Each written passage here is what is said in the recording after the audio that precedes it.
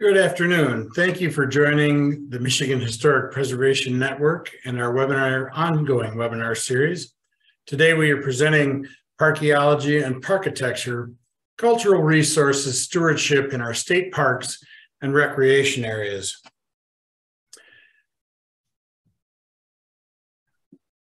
You may ask questions in the Q&A box as you think of them. Questions will be answered at the end of the presentation. If you're having technical difficulties, please put those questions into the Q&A box as well. The Q&A box should be located in the bar at the bottom of your screen. If the bar disappears, wiggle your mouse and it will come back. The chat window will contain links to resources discussed as needed. There may be polls that pop up during the webinar. Please take a moment to participate. Thank you and enjoy the webinar. Please participate in the survey after the webinar concludes. Our mission is that the network advocates for Michigan's historic places to contribute to our sense of economic vitality, sense of place, and connection to the past. We could not do the work that we do without our members and volunteers. Please consider joining us at mhpn.org. The webinar series is sponsored by the Michigan Arts and Culture Council. Parkaeology and Parkitecture, Cultural Resources Stewardship in our state parks and recreation areas. Today's presenters are Stacy Torczynski, archaeologist at the Michigan Department of Natural Resources, and Robert McKay, a historical architect with the Michigan Department of Natural Resources, Parks and Recreation Division Stewardship Unit. Take it away, Stacy. You're muted. Thank you. Allow me to share my screen.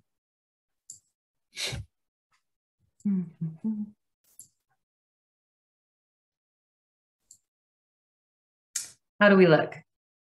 Very good. Go ahead. Very good. Well, welcome to Parkaeology and Parkitecture. Rob and I have been toying with these words for quite a long time now, and we're happy to be able to give our first presentation using this sort of branding for what we do for parks and recreation areas. We're very grateful to MHPN and very happy to be here. So I'm going to kick us off just by telling you a little bit about what we do, who we are, and what we do for a living. So I am DNR's department-wide archaeologist, and I'm also our park historian for Sanilac-Petroglyphs Historic State Park.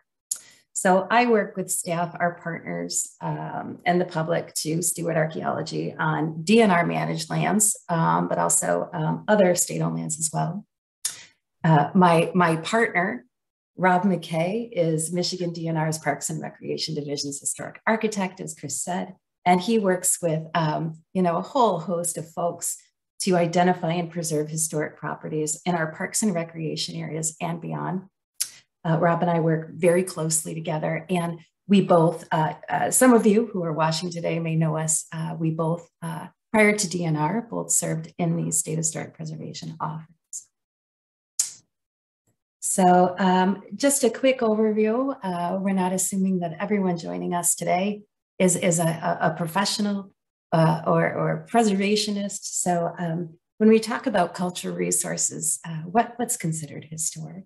So we, for the most part, follow National Register of Historic Places guidelines. These are resources that are typically 50 years in age or older. They contribute to our understanding of local, state, and national history. They retain integrity of design, materials, character, site, and environs. They can be a district, site, including archaeological site, building, structure, or object. And cultural resources also include traditional cultural properties and traditional cultural landscapes, which may involve not only, cultural resources like buildings and archaeological sites, but also may overlap into natural features in plant and animal communities as they're relevant to the community that is related. So those are the kinds of things that we look for in our parks and recreation areas to take good care of. So I am going to focus on parkaeology and how we, do archaeology stewardship in parks and recreation areas. I love this photo. This photo came to me from DNR historian Barry James. At the left, you see a trowel that was found archaeologically next to the archaeologist's trowel today. And I love this photo. It to me represents a lot of what we do. So just a brief, move this window, just a brief overview to get us primed on archaeology. While some Great Lakes tribes historically migrated to what is now Michigan, others have been here since time immemorial. Most of human history in our state is indigenous history, and Europeans did not arrive until the early to mid 17th century, which is comparatively a very short time ago. Archaeology is the scientific study of the human past, using places and objects to understand changing people and environments. Preserving these unique and sometimes threatened resources on land and underwater is an important goal for all of us. Archaeologists divide the past into broad periods, and this helps us more easily think and talk about gradual, though major, cultural changes over thousands of years. The terms Paleo-Indian, archaic, woodland, contact, etc., are archaeological time periods. They are not cultures. So this is just our archaeological device to get our heads around large blocks of history. So here's, this table is a small peek into what archaeologists have learned about early Michigan. The first people in Michigan arrived, more than 13,000, some think upwards of 15,000 years ago. And we often think of Paleo-Indian hunters hunting big game like Ice Age megafauna, mastodons and mammoths and so forth.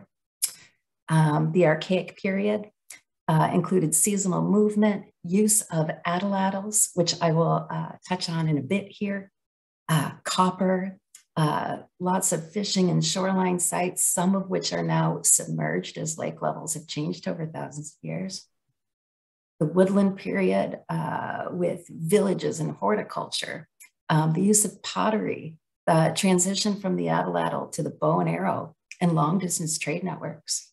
And then the contact period beginning in the 17th century with French, British, and American influences, fur trade, missionaries, and forts. And then what we loosely refer to as the historic or American period after 1820 with European settlement, treaties, and displacement of many indigenous groups, and the growth of industries and urbanization. So that is your quick archaeological timeline, and that will help situate the rest of the material that I'm going to show you.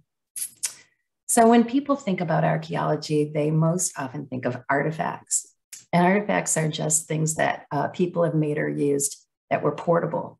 Think about what you're wearing right now, your eyeglasses, your shoelaces, the zippers on your clothing. All of these things are artifacts, and archaeologists of the future are going to be looking at our business as well. So artifacts are representative of the time in which they were created and used and can tell us so much about everyday life. These photos show a range of artifacts from state lands. In the upper left, we have a crude cart that was cobbled together with mismatched wheels, including one that may be a railroad wheel. This is a cart with trees growing out of it that's located next to an old logging campsite in Sanilac Petroglyphs Historic State Park. We have things like ship wheels that are curated at the Great Lakes Maritime Heritage Center in Alpena. And I'll talk more about that facility and maritime resources in a bit. In the bottom right, we have a handful of artifacts. And these include buttons, including a military button, ceramic, and a smoking pipe stem, all from Fort Wilkins Historic State Park, way at the tip of the Keweenaw in Copper Harbor. Built in 1844, Fort Wilkins was intended to keep law and order during the copper rush. And the fort tells the story of life on the northern frontier during the mid-1800s. And artifacts are a very important part of interpreting this site and park. In the bottom left, We have a broken atlatl dart that's missing most of the shaft that would have been about 4 feet long. This is an early Native American artifact. You can see the broken point, and it's hafted onto a sugar maple shaft with plant fiber and sinew to tie it off. The atlatl, or spear thrower, was used in many parts of the world beginning 15 to 20,000 years ago, until just a few hundred years ago. Actually, some people still use atlatls today. Atlatls were a simple tool that could propel a dart like this up to 115 miles per hour. So it was a very important part of hunting and everyday life back then. This particular artifact was found near Fayette Historic State Park and has been radiocarbon dated to around year 20. That's interesting to think about, year 20, right? So we have artifacts that represent all time periods and all peoples in Michigan, Michigan's past. Archaeology also includes non-portable materials called features, things that stay put. In these photos, you'll see in the upper left, this is an 1864 surveyor's benchmark on the rocky shore of Lake Superior at Fort Wilkins Historic State Park. Orlando Belinda Wheeler was part of the U.S. Lake Survey, and you can see part of his initials in the carved benchmark. In the upper right, this is a footprint where a building once stood in the historic town site of Fayette. The town was an industrial community that manufactured charcoal pig iron between 1867 and 1891, and many impressive structures still stand, including the iconic blast furnaces that you'll see in a bit here. In the lower photo, also from Fayette, you'll see the remains of industrial dock pilings that represent what used to be the very busy, smoky, loud industrial waterfront of the town site when it was an industrial use. So we work with artifacts, things that are portable, and features that stay in place. We also work with submerged resources and shipwrecks. The shorelines of our parks and recreation areas may be sensitive for the presence of maritime resources. Lifted by wave action or ice, shipwreckage and artifacts may move up and down and onto and off from our shorelines. The movement of maritime resources can be dynamic, unlike most terrestrial land archaeological sites that generally stay in one place. The tracking of these materials can be important. So our maritime archaeologists created a beach wreckage reporting form that's available at the link at the top of the slide. So through this, the public can report observations that help us track and protect these resources that represent Michigan's maritime history. At the left are photos of DNR State Maritime Archaeologist Wayne Lusardi. Wayne works out of the Great Lakes Meritage Maritime Center at the Thunder Bay National Marine Sanctuary in Alpena on Lake Huron. And this is an incredible facility. And the sanctuary is co-managed by NOAA and the DNR's Michigan History Center. Wayne does a lot of field work in our state parks and recreation areas, and also curates an extensive maritime artifact collection from this facility in Alpena. And if maritime resources is your jam, this facility is a must-see. The center and upper right photos are of wreckage near Heft State Park on Lake Huron. And the bottom right photo is wreckage in the Rockport State Recreation Area, also on Lake Huron. With people living in Michigan for millennia, or since time immemorial, there are sometimes resting places in state parks and recreation areas that we're responsible for too. So we protect cemeteries and burial sites. We sometimes have the unanticipated discovery of remains found during construction or as the result of erosion. And as appropriate, we work with descendant communities, such as Native American tribes, to care for the resting places of ancestors. And like all museums, we, of course, must comply with NAGPRA, the Native American Graves Protection and Repatriation Act.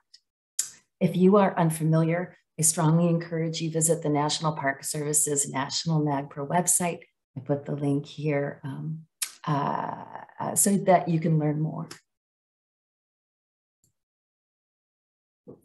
We frequently work in our historic state parks, often doing archaeology ahead of construction projects.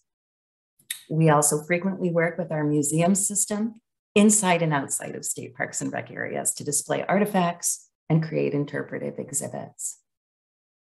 This work requires a close relationship with Michigan History Center leaders, Director Sandra Clark, Director of Museums, Toby Voigt, and the historians for the various historic state parks and museum sites. So each state park and museum has a historian dedicated to it, and they're responsible for telling the important stories of those properties. So we all work very closely together. Many of you are familiar with these places. We have the Michigan History Center, our sort of flagship center in downtown Lansing, and this is where I work. We have exhibits on state history, and also this is where we curate the state archaeological collections in close cooperation with the State Historic Preservation Office archaeologists. So History Museum in the History Center in Lansing is home base. But from there, we have so many wonderful sites: Cambridge Junction Historic State Park near Brooklyn, Michigan. This includes historic Walker Tavern, which has played a very important part in the growth of historic archaeology nationwide. Early ceramics studies of how ceramic materials relate to class structure were done using materials from this park. And so this has a really unique place in the history of American archaeology. And we work closely with historian Lori Perkins at this park. We have Father Marquette National Memorial. If you're heading north on 75 and cross the bridge, it's on the left. This is part of Strait State Park. We have the Fayette Historic Town Site. This is on the gorgeous Garden Peninsula in Delta County. We work closely with historian Troy Henderson, and so much archaeology and historic preservation has been done at this site. And this was also a really important site in the late 90s for historic preservation field schools, cooperating between the DNR, the State Historic Preservation Office, and Eastern Michigan University Preservation Program. We have Fort Wilkins and Copper Harbor Lighthouse. And again, this is at the very tip of the Keweenaw. We have the Julia and Ulysses S. Grant Home in Detroit, the Hartwick Pines Logging Museum, and the Higgins Lake Nursery and CCC Museum in the Upper Lower Peninsula. And we work with historian Hillary Pine. The Mann House in Concord, Michigan, also led by historian Lori Perkins. The Maritime Heritage Center in Alpena that we collaborate with NOAA on, and where Wayne works. And then the Michigan Iron Industry Museum. This is in Agani. And if you're interested in the history of mining in our Upper Peninsula, such a unique and rich history, this museum has exceptional exhibits with loads of artifacts that have been found on archaeological sites, archaeological industrial sites in the UP. So check it out. We have the Sanilac Petroglyphs Historic State Park that I'll talk a little bit more about in a minute, and Taos Point Lighthouse. So many of you are familiar with these places. And if you have a favorite, drop them in the chat, drop the names in the chat. We'd like to know which ones are your favorite. So we work with all the historians as well as the park supervisors, the DNR's Parks and Recreation Division Stewardship Unit, to make sure that we're all doing our part to make sure construction projects, maintenance, interpretive projects all go well. I serve as the state's historian for Sanilac Petroglyphs Historic State Park near Cass City, and this is in the thumb. It's not really on the way to much, so you really got to want to go there. So check out the DNR's website on the park and look closely to where it is so that you can go visit yourself. This is our first state park co-managed with the tribe, the Saginaw Chippewa Indian Tribe of Michigan. And we work closely with the Zeebwing Center of Anishinaabe Culture and Lifeways in Mount Pleasant, mainly Tribal Historic Preservation Officer Marcella Haddon and Curator William Johnson. This site includes the largest collections of Native American teachings carved in stone known in Michigan. These carvings, or petroglyphs, represent the collective memory of the Great Lakes Anishinaabeg, original people. Ceremonies and teachings were conducted historically at this sacred site, and many ceremonies still take place at the Sanilac petroglyphs today. These fragile carvings in sandstone are easily affected by natural and cultural forces. If you gently touch them, you can feel the grit of the sandstone, wear off on your hand. Many of the carvings have faded naturally throughout the centuries, but some have been vandalized or even chipped away and stolen prior to the 1930s. With the help of our Michigan Department of Transportation, tribal and state partners are working more closely than ever to care for and document this site and use digital preservation, employing terrestrial LiDAR and close-range photogrammetry to keep track of the site. In the lower left, you can see a carving that sort of has a cage model over it. And then below there is sort of the greenish model. These are just some of the digital models that we can create, which are 3D models, so we can track preservation and change in the carvings over time. But we can also create a comprehensive, easier to view documentation of all the carvings that are present, so that in the future they may be used for tribal-led distance learning. And here's a photo of some of our collaborators, some of us at the DNR, our friends with the Zibwing Center, and the MDOT Survey Support Unit that does this incredible digital documentation for us. In the upper right, you'll see a picture that looks often referred to as the archer or bowman.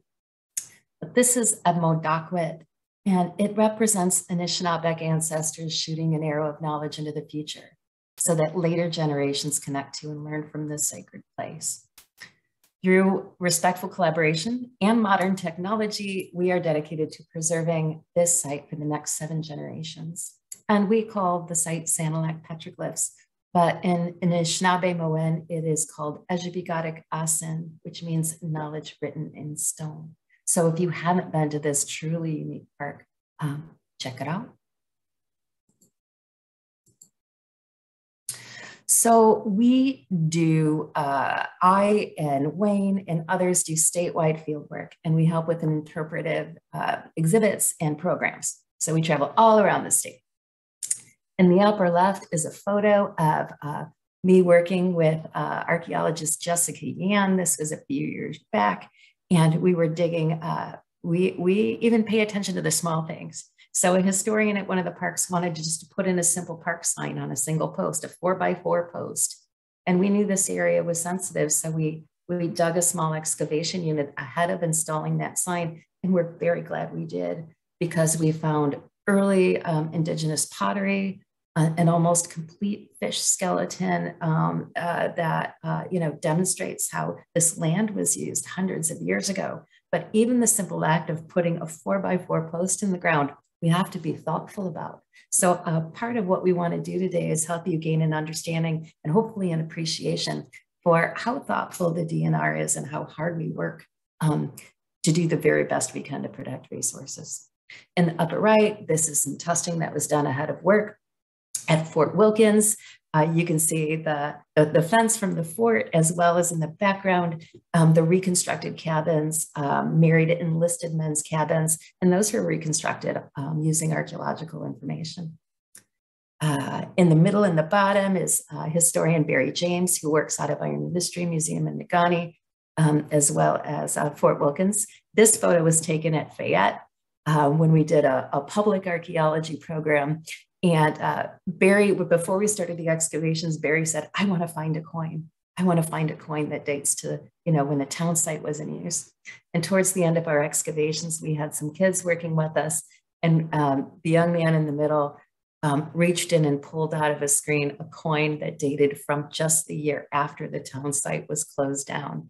And Barry was quite jealous. But we do a lot of work with the public and a lot of work with both adults and kids. And so it's important that we get people physically involved So that, because there's really nothing like, finding and touching things yourself. In the bottom right, we also do projects with Michigan Cares for Tourism, which is a partnership between Grand Valley State University, the DNR, and others to do good big works projects on DNR lands. Usually it's assistance with preserving historic buildings. And so a big group will descend upon one of our parks and do everything from painting bathrooms to working on window preservation, foundation you repair, you name it.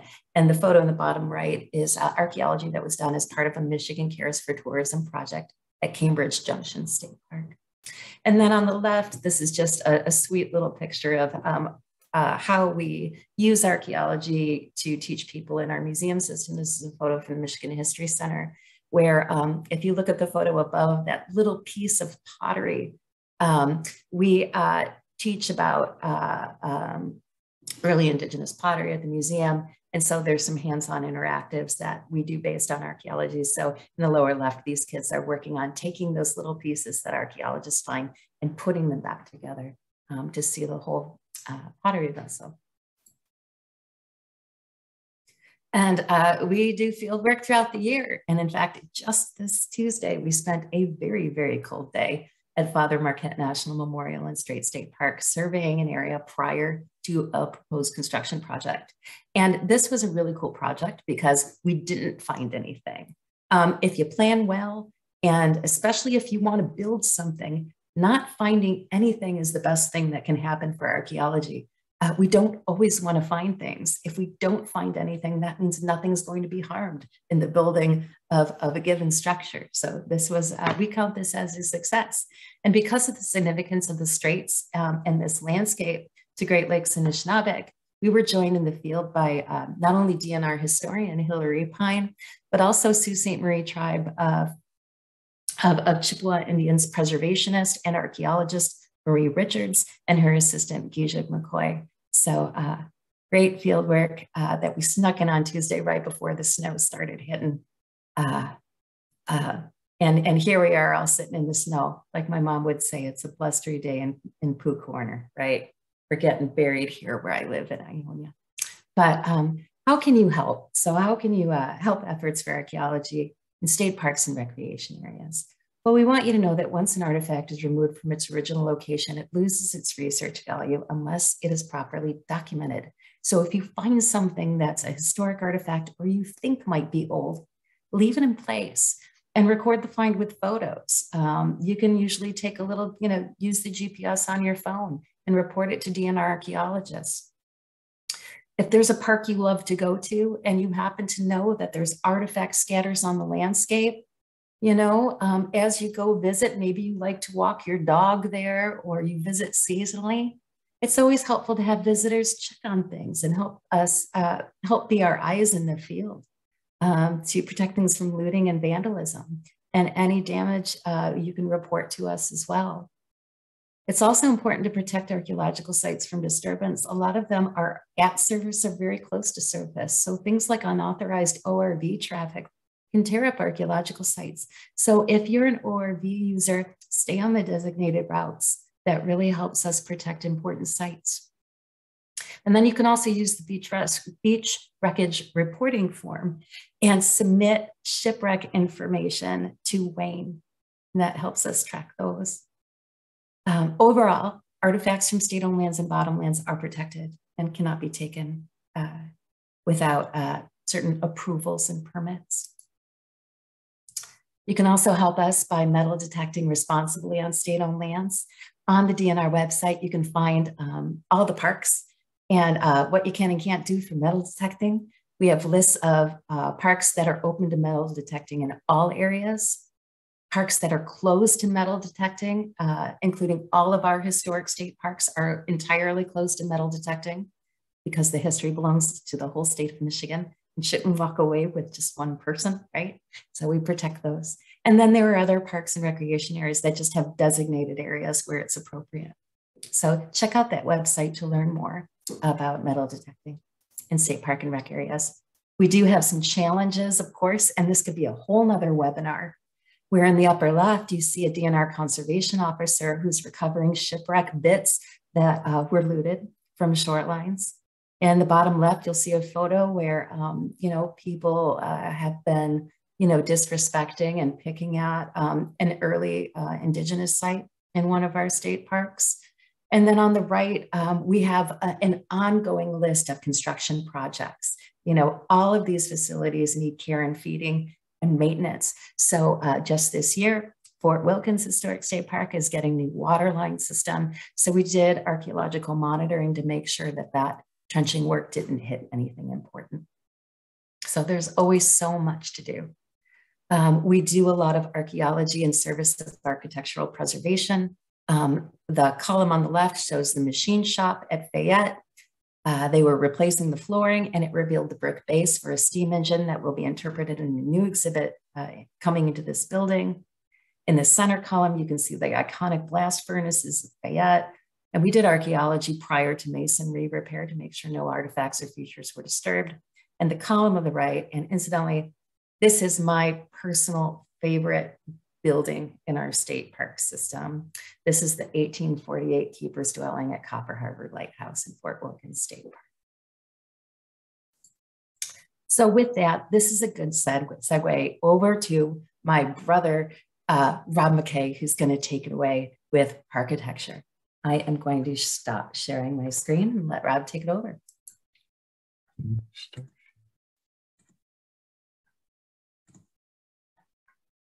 All right.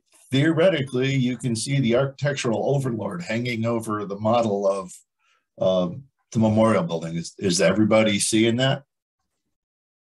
Are we good? Can you hear me now? All right. Yeah, you're good. Thank you, Chris. So for those of you that I don't already know, my name is Rob McKay. I am the first historical architect for the Department of Natural Resources. Like Stacy, I'm a transfer from the SHPO. I've been working with state park properties for 24 years, since I started with the Historical Center.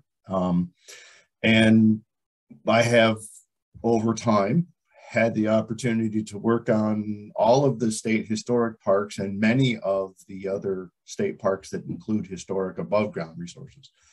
And it's taken a while, but ultimately we were able to get the park system to understand and really appreciate that having somebody that can work directly with the historic resources on staff on a full-time basis would be beneficial. So I had the opportunity to start with Parks and Rec in February.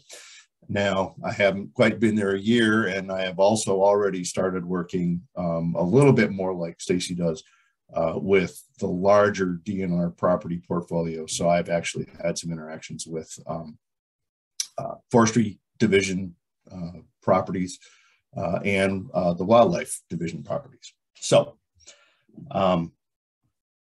Stacy, she gave you that great list. She has a lot of time period to work with. I only have to deal with stuff above grade from like 1820 on. So, but early in my profession, I discovered that I didn't know anything about archaeology and that I was going to have to figure something out about it, because every time I started to do something on a historic building, it almost invariably involved some form of excavation. So my sensitivity and my understanding for the direct connection to above and below ground resources has really grown over the years. But I focus primarily on our state park system. There are 103 state parks. We currently have a department recognized list of 403 historic resources. They do include something in every category of resource. So we do have properties that are historic districts.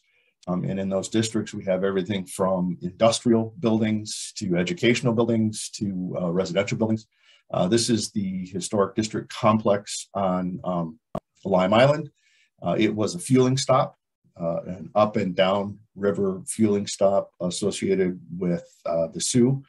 And you can even see that in this image of the site, there's an underwater resource. There was a ship that was actually sunk inside this inner harbor as part of a docking system.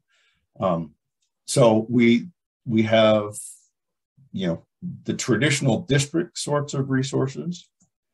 We have unique buildings, and some of them may or may not be National Register eligible, but for example, the manager's residence, many of you know in the Grand Home Administration, there was a push for the state parks to stop being in the landlord business.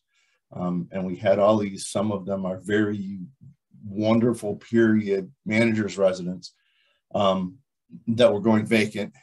And so when we inventoried the parks, we included residents, and we tried to find some different ways to use them. So many of these today are what we call modern lodges.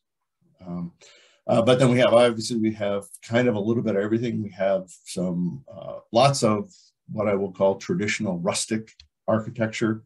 Many of them, like the Ralston cabin here, came to the parks pre-built. This was a private hunting lodge that's associated with the Holly Rec area, and eventually that property was gifted to the state, and it brought the cabin with us. Then we have some really wonderful architectural examples of period design.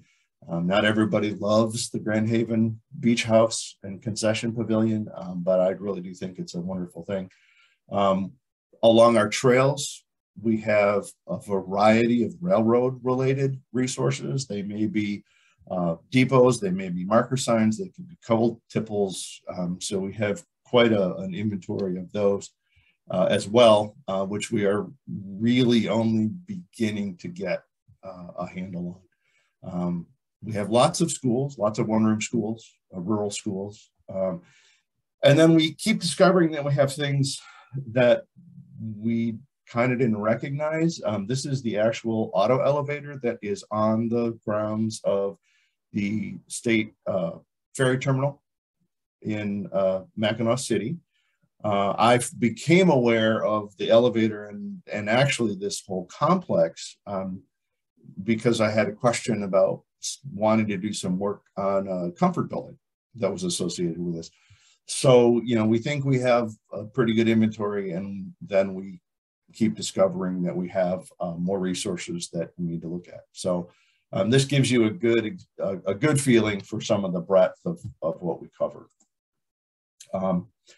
We also have lots of objects, structures and objects. Again, they may be fairly obvious WPA related, masonry and stonework and those sorts of things.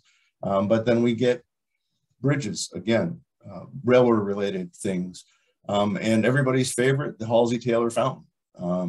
They were ubiquitous at one point. They defined what a water fountain, not only in a state park, but in a national park and in many county and local parks.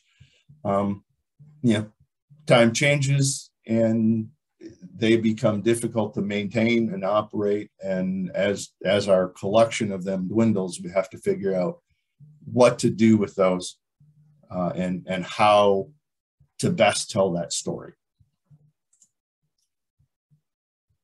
So what we have right now, it's a really creative name. You can see it there. The difficulty is that people in the department talk about the HSR. It's not really a historic structures report. It's a historic structures and related resources report, so HSRR. But there you can see, so we've got 44 parks that have historic resources in them, 4 linear trails or linear parks, what we call linear parks. And then the 3 additional properties are a boat launch, a harbor, and part of South Fox Island, where we have cultural resources that we are also responsible for. So 202 are listed. I didn't realize quite there were that many listed, but it's good to know. And then 66 were determined to be historically significant by DNR staff and SHPO staff back in 2021. And we operate under the assumption that they need to be maintained and preserved. So here's a list of the parks if you want to, see it. You see if your favorite park is on there. The rec areas, trails, and then the other locations where we have some historic resources. But for me, I think the most telling and probably the most reliable way to present it is, this is our district map. So it tells you how each park is managed and who does the planning. The important part about it is there isn't a district, there isn't a unit in the state where we don't have historic resources that we need to identify and manage appropriately. So that is my primary responsibility. My primary responsibility is to work with managers and planners and district managers to take into account our decision-making process and the impact that it may have on our historic resources. This may seem simplistic to a lot of people, but you have to understand that a lot of times the people who are making some of these key decisions are in fact our rangers. In the Michigan park system, rangers are expected to be the eyes and the ears of the system and the people who can pretty much do anything, okay? So they're expected to mow and clean restrooms and do carpentry and do welding and maintain equipment and maintain buildings. So in an attempt to try to standardize some of the language, because language makes a difference. It's one of the things that I have said for a lot of years. We're trying to develop a park nomenclature that talks about things in a consistent fashion. So preservation, stealing that directly from the Park Service. Routine maintenance, it's another thing that lots of people talk about. Replacement in kind. But then to try to get the point across, I have been trying to identify the sub messages. So what's the key concept in this? And we just did this year's training academy, and getting people to understand that at one level, if you're not changing anything, yeah, you're good. We can probably go about it. When there's change that's involved, that's when we need to move things up the food chain, or when you put a shovel in the ground. Again, Stacy highlighted, sometimes it's as simple as we just want to put up an informational sign. But we do have to be that careful. We do have to be that conscious, because there are plenty of places in state parks where either we haven't surveyed, or what may or may not be there is just not exceedingly obvious. So again, this is the sort of the where we are now and how we're trying to move forward, and really encourage people to invest in the appropriate treatment of the historic resources. This is a project that took place just before I started with DNR. This is the picnic shelter at Orchard Beach. At the top on the left there, you can see where the pavilion was. It's right here. And you can see how eroded this beach was. Originally, this was 45 or 50 feet from the bluff when it was constructed. So that's how far back Lake Michigan has inched. During this high water, it was dropping and dropping and dropping. And so on the right-hand picture, you can actually see the fence, and you can see the position where the pavilion was. And the division determined that the only thing that we could really do was to move that. There wasn't any way we could shore up that shoreline, or that we really wanted to try to shore up the shoreline. So you can see that we took the pavilion, which was in the midst of the campground area, and we slid it down, or in this case up in the image, is north to the day use portion of Orchard Beach, where it now sits. It's obviously still available to the folks that are in the campground, but it's especially available to the day use folks, which is really who it was targeted at the beginning. We very carefully planned this move route. We minimized the number of trees, and there were some trees that had to come out. We did investigate above ground and below ground before the move, and you can see in the lower left here, this is the building on site, but they have not taken the cribbing out yet. Fantastically successful project, really has gotten the attention of people, and only proves that, you know, with the appropriate commitment and planning, we can do the things that we need to do to maintain and preserve our park system. We have to give a lot of credit and recognition to our chief, Ron Olson, who very quickly got behind this idea and recognized the significance of it. So really wonderful project. We hope not to have to do this too many more times, but we learn from it, and I think that we're prepared to do it again if need be. Right now, one of the biggest things that we have going on is some work at Hartwick Pines. Getting roofs on buildings, even if we're not sure how we're going to use them, is a hugely important thing, in my opinion.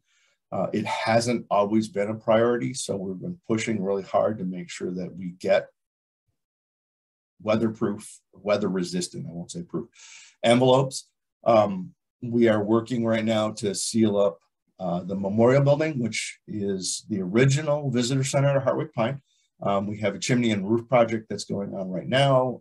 We are also in the process of doing assessment and getting documents to do the exterior log repair on the building, and potentially some new use studies to see how we might be able to effectively use the building and hopefully get the public back into it. One of the things that our system happens to have is some really great photographs.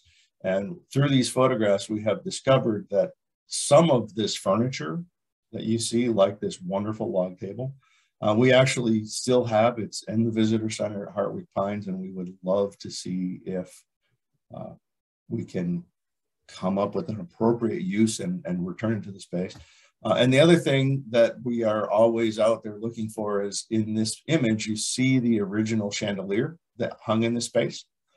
We know that it's not in our possession anymore, but as we work on some of these things, it's a way to try to see if there's an opportunity to recreate that kind of detail and get it back into one of these spaces. So then the other thing that I'm responsible for is trying to communicate information to our planning staff, our park unit supervisors, and what's the appropriate way to treat these things. So whether it's an NPS document, whether it's material from the MHPN, or whether it's material from the National Trust, trying to connect people with the resources they need is one of my primary responsibilities. The other thing that I encourage, because of the kind of work that we're doing, is that folks use the preservation brief series, and particularly the preservation tech notes. Again, these are really wonderful, quite technical documentation, but I'm here to help the park folks go through them and understand the content, and hopefully move projects forward in an appropriate fashion. So Rec Passport is kind of the best part of my new job. When you do your Rec Passport, you are supporting the park system in general. The proceeds from that go directly to the park system, but you're also supporting the cultural resources in our park system. We get 3.5% of the annual revenue that comes from the Rec Passport sales, specifically to do work on cultural resources in our park system. So You know, you do support all the other things, but you also are supporting the parks and their historic buildings. Right now, we're putting together our 2023 budget, which is kind of exciting. It's the first time I get to do it from beginning to end. And we are right now asking for ideas from the parks themselves, the planners themselves, and then other things that throughout the course of the year that we've picked up. And then we will be able to spend about $340,000 on cultural resource specific projects. They can be as simple as resurfacing the historic tennis courts at Bowabic State Park, which is up in the UP, to helping to do plans and specifications for the rehabilitation of a building. Right now we're looking at the Ralston cabin that we saw earlier. So I thank you for your time, and I appreciate your commitment to historic resources in the state. And we'd be happy to answer questions now if we can. Great. Rob and Stacy, thank you so much for your kind time spent today. We've got quite a few questions in line, and so I'm just going to go to them and start reading them off.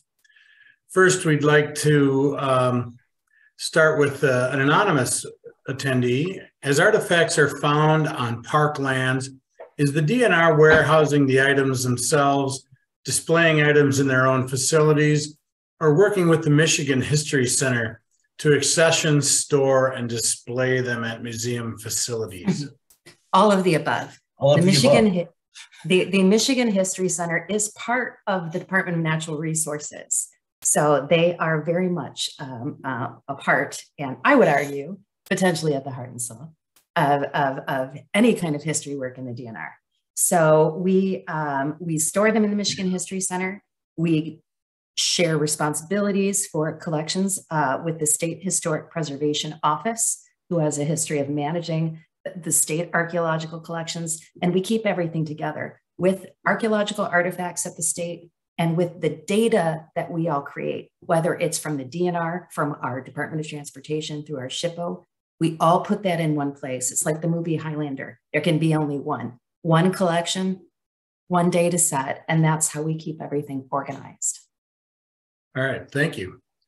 Next question from another anonymous attendee. There was a time when the DNR was not aware of the trove of cultural resources they had on their lands, but not so now. What caused the shift in DNR's thinking, and when did that happen? I don't know that there was ever a time when they weren't aware of it. I think that it's more realistic to say there wasn't really a system in place to deal with it. A lot of credit for the stewardship unit and the work that we do has to go to Ray Falzig, who is an environmental biologist who came to the system early, 24 years ago, and really started to champion stewardship, both flora, fauna, so ecological, and cultural. And it's been a slow evolution ever since. Mm-hmm. And Mark Hoffman and Sandra Clark with DNR leadership have been for years aware of this need and have advocated for staff and other resources to recognize that not only do we have a natural resources obligation, but a cultural resources obligation. I think it's also imperative that people understand that it's not just camping sites out in the woods that are part of what is the state park network, and really those resources are much deeper than what you see when you're camping in the woods out in wherever. So yes, and the public really needs to know about that. So. Thank you. Another anonymous attendee says, I watched a great walking tour you had produced for the Michigan Historic Preservation Network's virtual fall benefit in 2020. You walked us through the woods to the Sanilac petroglyphs, showed us some small people gifts hidden in the woods, talked with guests at the site itself, and showed us close-ups of the rock carvings. Is that available to watch anywhere? Say, is it on a YouTube that the state might have? This was a fall webinar we did for MHPN. COVID has my timeline off. I don't know how many years ago. It was maybe 2, maybe 3. But we have not shared that video publicly. But if you email me, we can talk about getting you the content of it. All right. And for those of you who aren't paying attention, MHPN is the Michigan Historic Preservation Network. We are the people who are bringing you this webinar today. Christine Stevenson writes in and asks, what has the LIDAR and photogrammetry at Sanilac taught you about the petroglyphs, and how did you do that?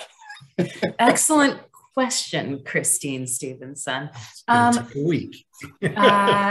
Long story short, we're just learning. We're going to repeat this digital documentation with our MDOT partners every 5 years. And to our knowledge, this is the first longitudinal study in this respect of rock art anywhere in the world.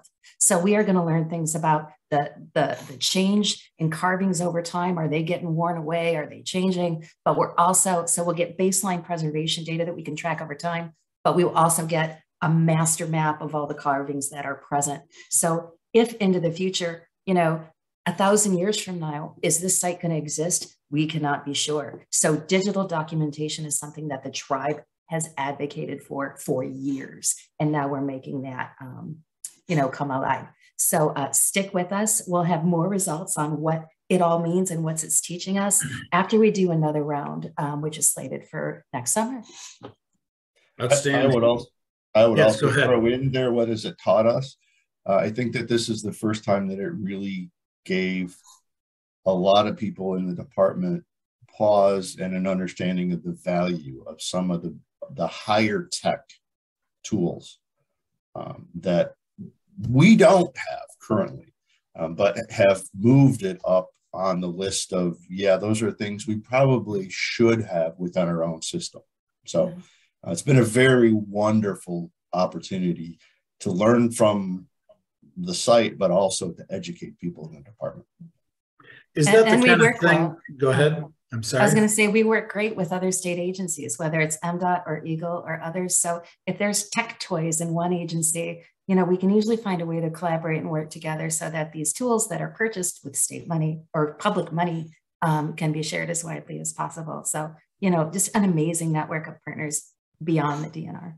There's quite a few people on the call or on the Zoom right now, and it seems to me it might be an opportunity to address something that you just mentioned, Robert, can the public advocate for the state park system? I mean, they should be able to contact their elected representatives and say, hey, we want more of the high-tech things that let us know in better ways what we have.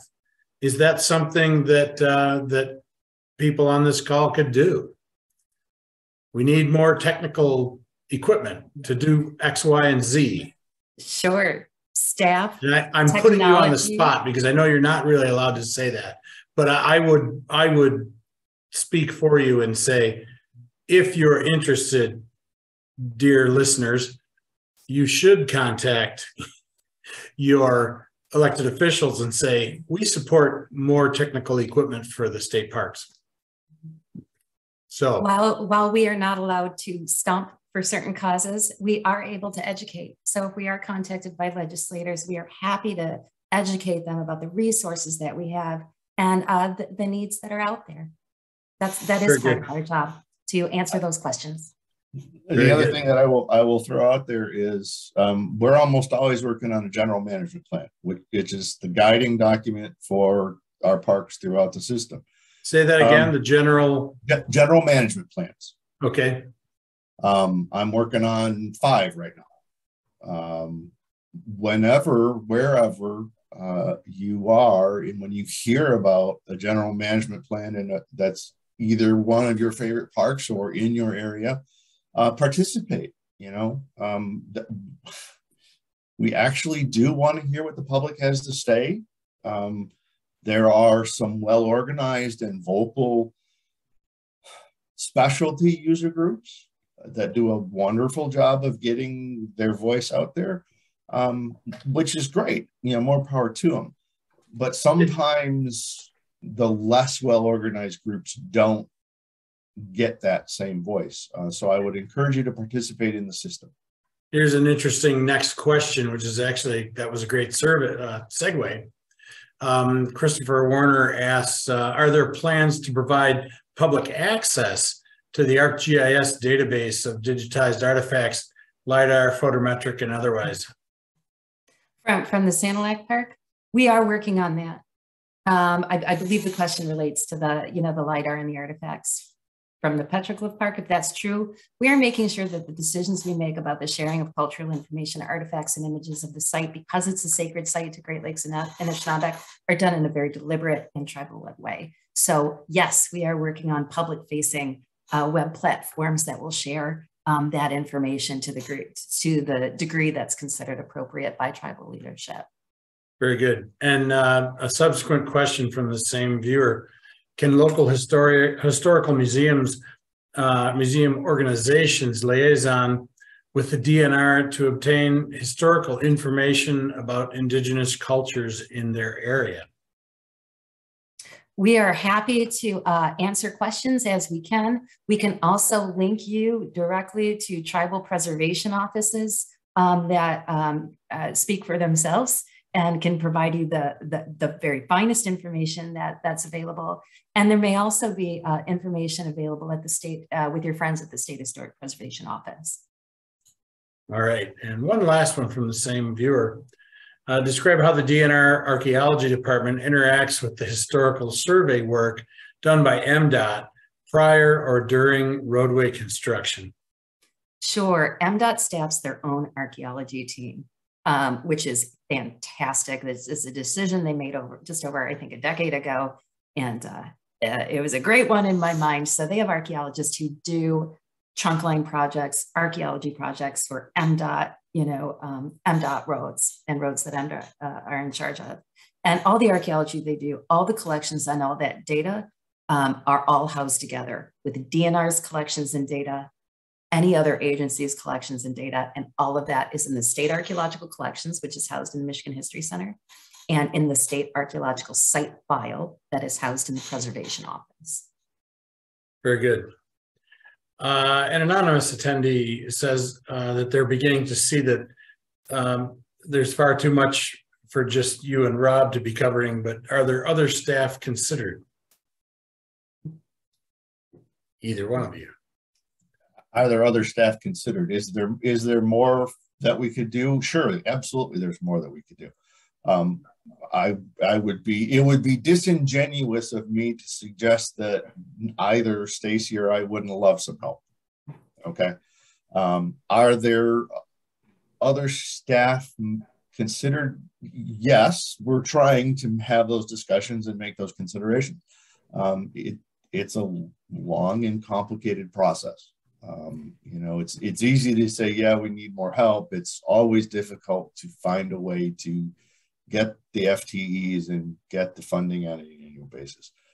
We are looking at some other ways potentially to get Stacy particularly some help. So, it relies on us as staff and our folks upline to be sort of creative with some of the funding in the meantime. So we'll get there. I promise we'll get there. And I'm an optimist. I'm sorry. I'm an optimist, and we have a vision. And I truly believe that Rob and I are, and working with Wayne and others, we are the beginning of what is going to become a larger program. We do have a ways to go, but I believe that it will grow and be parallel on par with other states' DNR cultural resources programs eventually. So everyone can help us all get there. Thanks. The subsequent question from an anonymous attendee that I'm going to kind of mitigate a little bit, but in previous administrations, there had been defundings of arts and culture organizations and that work.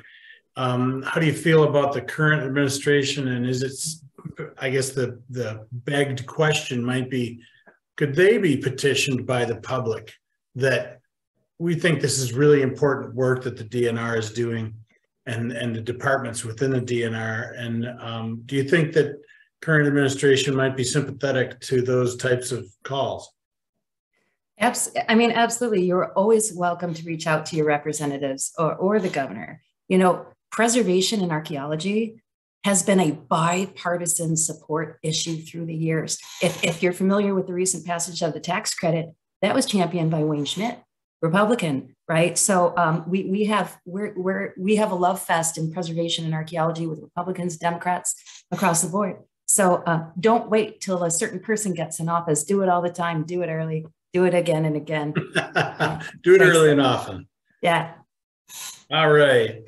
Janet Krieger with the Michigan Historic Preservation Network, longtime preservationist, asks, how far along is the DNR with its survey and inventory of what cultural resources are on its property? And does its data system interface with the database of the State Historic Preservation Office? The data does interface. Everything we identify and make eligibility recommendations on go right into the master data set at the Preservation Office so that it can be used by all researchers for land management, Section 106 reviews, you name it. We are just beginning. We are very far down the road with inventorying above ground resources on state lands, especially park and recreation lands. Rob can talk about that. But with archaeology, we've done the most archaeology we've done, I would say, have been in our state parks and recreation areas. We are much further off from baseline inventories on our forest, wildlife, and other lands. Long way to go. All right. In terms of resources in the actual state park system, the things that are listed on the National Register, obviously the SHPO has in their system. The things that have been formally determined eligible, the SHPO has in their system. In terms of the historic resources, historic structures and resources report, that includes all of those things that are listed, but then it includes a whole subset of things that probably are not National Register eligible at all. But as a system, we have determined are historically significant and need to be preserved. Where are we with the state parks? We're well into the state parks. The things that we are missing now are linear parks, so the trails. Again, a lot of those are railroad corridors. So those have the potential to have a fair number of resources. The state harbors, where a state harbor is also in a state park, we have good records where a state harbor is a independent being. We don't necessarily have a really great survey there yet, nor things like boating access sites. We know that we have resources on boating access sites, but it would be disingenuous of me to say we have our arms around that yet. All righty, thank you. An anonymous attendee questions or asked, Indigenous population involvement in DNR activities is clear from your remarks today. Are there any DNR sites that are picking up on other underrepresented communities? In other words, African American involvement in logging, women's involvement in early settlement areas, and et cetera? Yes, and that is increasing. For example, there was a single female pioneer homesteader whose homestead is one of the many archaeological sites within the 240 acres in Sanilac Park. And that is something we didn't interpret in the past, but are looking at interpreting in the future because she has such a unique story. But, the stories in our parks are changing. We are a long way from where we began when we started interpreting parks a half a century ago, just like our state historic marker program has come a long way over the years, right? So I think you're going to be seeing, there are some of that, absolutely, but does there need to be a whole lot more? Absolutely. So hopefully, we will get there sooner rather than later. Very good.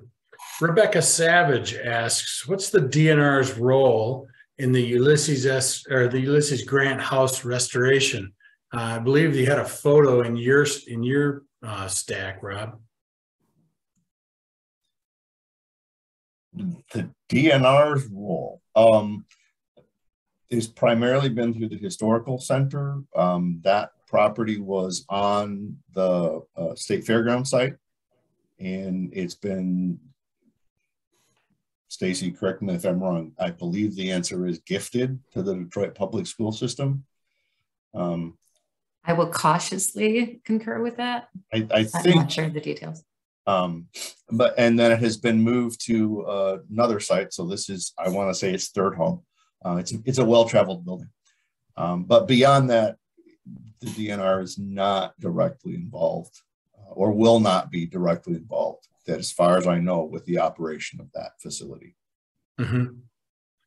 All right. An anonymous attendee says, is there any interest being shown in the Gwen Frostic Studio in Benzonia as a state park? I hear things when I'm up north, and it would be great. Not that I'm aware of. I think there was some initial dreaming and scheming done, at least by some of us. My first reaction when it went up for sale was, can we get it? Because I go there a couple times a year, and it's just, there's just no place like it. And the story of Gwen Frostic and her environmental justice history, her poetry, her art, her woodblocks, everything. She's just such a unique and strong art environmental character in Michigan history. To my knowledge, the DNR is not going to pick up that property, but I have heard, and I've been watching out, that there is another group in line for that. But yeah, boy, whoever asked that really hit something on my wish list. All right, and another question from Janet Krieger. A previous question makes us extend to you an open invitation to perform your LiDAR and photogrammetry presentation again at the Michigan Historic Preservation Network Statewide Preservation Conference. As you know, the 2023 program is zippered up for Mackinac Island in May, but in 2024, we will be in Kalamazoo. And of course, we haven't issued our request for programming, but that is open and we would love to have you. Oh, accepted, absolutely. I will work with our MDOT buddies and our tribal buddies, and we will be there. Thank you. All righty, and the last one today. Go ahead, I'm sorry. Twist her arm, get her to talk about it again. Last question today is, when will you get to look at the Charles Mears barn within the Mears State Park in Pentwater? That is an excellent question, Steve Steyer. I give that to Rob. That was an anonymous, by the way. Okay. When will we get to look at the Mears barn? I've already looked at the Mears barn. Just for clarity's sake, it is not part of the state park in Pentwater. It is part of the state game area in Pentwater. It is their property, not ours. I have been working with wildlife on that particular property. We are looking at what we hope is some possible ways to get that building preserved and potentially into the hands of some groups that have a longer term vision for it than we do. It's a great barn, but it's not something that wildlife is in a position to operate in a way that would invite the public into it. So a whole nother webinar could be hard choices we have to make as resource managers. I see. Rob, I want to thank you for your pitch that you included for the MHPN resource guide. That was great. Thank you. I use it all the time. Everybody should. You're right. It's a very good resource. Go to mhpn.com/resources. There's another pitch. Stacy, Robert, thank you so much for your time today. Listeners, please thank you. We really appreciate your questions. It was a great batch today. this concludes our presentation on Parkaeology and Parkitecture. As you noticed, our presenters today have been Robert McKay and Stacy Czorzinski. Next month's webinar is as yet to be determined. So stay tuned and we will find out what that is. Thank you for listening. I appreciate all of your time, and thank you very much to you presenters. Have a great day, and we'll see you next month.